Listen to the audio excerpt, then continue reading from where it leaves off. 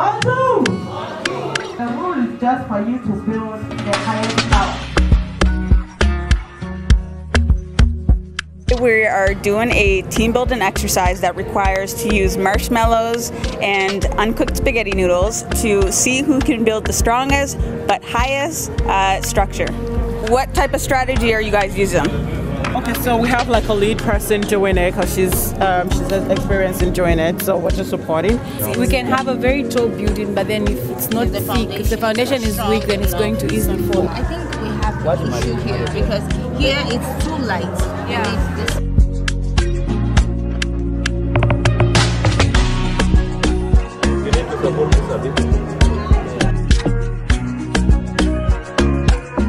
What's the name of this tower?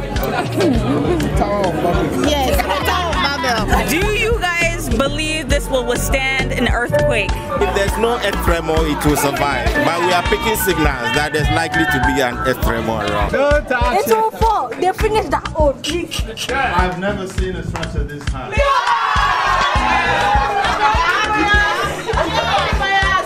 It's environment.